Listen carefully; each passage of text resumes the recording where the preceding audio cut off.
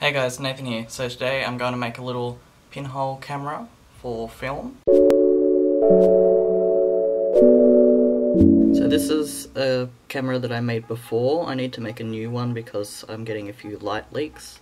Basically you need a matchbox, an empty roll of film that's finished, so that's the end of the film with a little strip at the end, some extra cardboard for the shutter cover thing, some electrical tape, scissors, and of course, wait, where is it there? Another roll of film. I think I'm actually going to reuse the tray from the old Matchbox because I think that'll be easier. This is the old one. You want to black out all of the inside, and I also blacked out this bit. You can black out like all of it if you really want to. Next, what you want to do is put the hole in this one. So it's a similar method to this other one. With this box, you're going to want to do the same thing as before and mark the middle. And then cut out like about a 5x5mm hole right in the center. So I'm going to try and do this with the little razor blade. So once you got your little square in the middle, cut it out. Oops. Might have cut that a bit. Oops. Shit. I'm not doing very well with cutting it with this. I think I used scissors before, so maybe use scissors. It's not the greatest, but it's a hole. Once you've got this, you want to have to black out all of the inside of this part here, again, so that you don't get light leaks. Next thing you want to do is make the pinhole part of your pinhole camera. So this is just a piece of aluminium with a pinhole in it. Grab a piece of a can and then put it on something so you don't stab into the table, and put a tiny pinprick into it.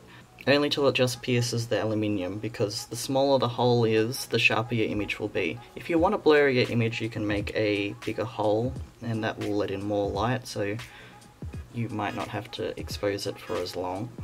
But I think that it looks a bit better if you only just pierce it so that it's a bit sharper. This is my third pinhole I've made, and this is my second aluminium like lens kind of that I've made.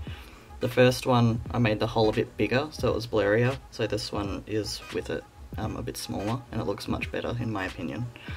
So just take your aluminium, put a little hole in it, and then just cut it out. You got this little square. I also blacked this out because light leaks again, but I don't think that makes any difference. Also I think it just looks better if it's black. So this piece of cardboard acts as your shutter. So you want to have some extra cardboard. So this is the little, this is where the shutter sits, and then this is the part. So when you take it up, it exposes the photo, and then you put it down. So one end is going to reach the top, and one end just doesn't, so it's pretty easy to just kind of make this little thing and guess. So just basically cut this piece out, just guess pretty much, and just put it up to the box and see if it fits like this. And once you have that, we'll move on to the next part. So I'm going to start cutting out of this cup of noodles box. I'm just using this back of this book to stab with so I don't wreck the table. Good thing is if you do it with a razor blade, you don't have to try and go into this little tiny hole, so easy to pop out. So that fits perfectly. I'll put it this way so you can see. And that's my little spot for the shutter.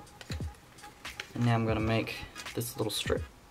So basically with this strip, it needs to be able to fit behind this, so you can slide it in and out. The side bits will be taped, and then this will just slide through the top. Okay. Now we're ready for assembly, so I'm going to chuck that out of the way. So you've got your box part. I just realised I completely forgot about this. Put this on first. Okay, so I got my little hole ready to stick on. Obviously don't cover the hole, and then just try and get it over this hole here. A good way to check if the hole is in actually going through that other hole that you cut is to look at a light, and if you can see it, or if you can just see it on the back through looking through this gap, then you can kind of tell if it's through or not. So you want to really smooth this down so that there's no light will come through. Okay, so you got your aluminium on the box, then you're gonna put this on. So again, don't cover the hole, just put it over the top. Good job. I was putting it on upside down. Trying to get it in the middle. Now I'm just gonna see if this fits in. Hopefully it does. So see, this is how that works. Shove it in like that. It's a bit tight, but better be tight than not, or else you might get leaks. My last roll, it wasn't very tight, the shutter, and I think that's why I got some light leaks. I'll put up some photos of what that looked like. It is a cool look, but it's not what I really wanted. So if you want to have no light leaks in it, just make sure that this shutter is nice and tight so none of the light gets in. If it's too tight, you can always slim this down, and then that will fit in a bit more nicely. And that's the base for your pinhole camera. Also, a tip with this shutter actually, before I move on to the film rolls, what you can do is shove it in. I might thin mine down a bit, I think it might be a bit thick. With this, what you can do is make a line as to how far you need to pull up to actually be exposing it, because sometimes you might not pull it far enough and it might still be covering the hole. So to prevent that, you can just draw a line at the back so you can see how far you need to pull up that piece of paper or cardboard. Cool, so that's looking very nice. That is the wrong side, so this side. That's looking cool. So, you got your empty roll.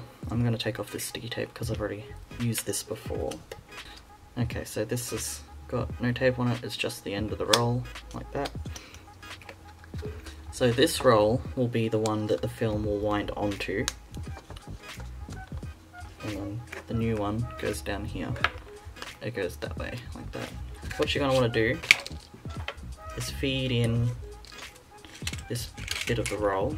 So you can see the film like just fits in there. It's like the perfect size for a Matchbox. What I'm going to do so that I can try and maximize the amount of shots I can get out of this roll is I'm going to put this back in and light seal the other side before I put on the other roll. So you'll want to use electrical tape because you can't see through it. So that's the whole point of having electrical tape. I think other colours might work too, but just to be safe, use black. So you want to tape all sides of this. I start from the top and then press that into all of these little crevices and then just fold it down onto the front and back. Try and make it nice and flat and tight to the camera body. Okay, so you got the bottom and the top all sealed, and then just put a little strip in the middle bit so it's sealed all the way around. I think this one's going to be my best one so far. So that is all of that sealed up, so no light should get in here. Now we're going to connect it to the other bit of film, so just take out this side until you've got the leader out, I think that's what it's called, and just chop it off at that bit so we will be able to connect it to the old roll. You'll also want some clear tape, I'm sorry. So with some clear tape, because it's nice and thin, you're going to want to tape up the two rolls together. So I just put the tape onto this roll first, halfway through the tape, and then I just put it on like this so that one part is already on, so I can line it up really straight. You're going to want to make this really nice and straight so that it goes into the old film canister nicely. Just put another bit on the other side to help reinforce it too, and maybe even a little bit around the edge so that it wraps around a little bit. Not too much, you don't want to make it too thick. And now it is connected, so you just want to wind this one back. It's a bit tight, so there's that to keep in mind. So just roll it on until it's met the camera. I'll have to seal this side the same as that side, so I'll be back once I've finished doing that. Okay, so I finished doing the taping on this side, so this is the camera completely finished. So in daylight, I think it was sunny as well. I was shooting it at 1/4 of a second or half a second. So you just like, and that's how you take the shot, and then you just roll it over. And then I did a lot of night shots, so that varied from 1 minute to 9 minutes. So I found a little converter that really helped with getting exposure times. So I'll put that up on the screen, and you can use that in conjunction with an app that I've got called Lux. Basically you just plug in an aperture. So I just used an aperture from the table, and then it spit out how many seconds to expose that for, and then I went across the table and found the one for this. So I used the aperture of 128. Well, that's what I guessed it out to be. I'm not really sure how big the hole is. This shoots at a really wide angle as well, so I think it's about a 12mm lens or 15mm or something like that.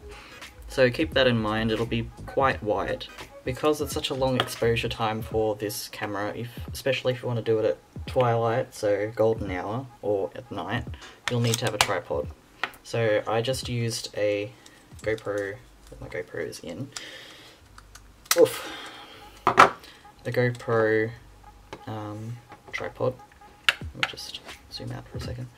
So I've got this, and then basically I just taped it to the front of this. So just imagine that. On that, you just tape it onto this, and then you can easily just have that sit somewhere and just hold that up, and then just wait for the 9 or 10 minutes. Because this will be very easy to get shake on, so you want to keep extremely still. So this is completely finished. Now you can go and shoot. So I'll see you when I am shooting. If the shooting of this camera isn't in this video, I'll be putting out a part 2, so keep a lookout for that. That will be very soon after this, probably the next week.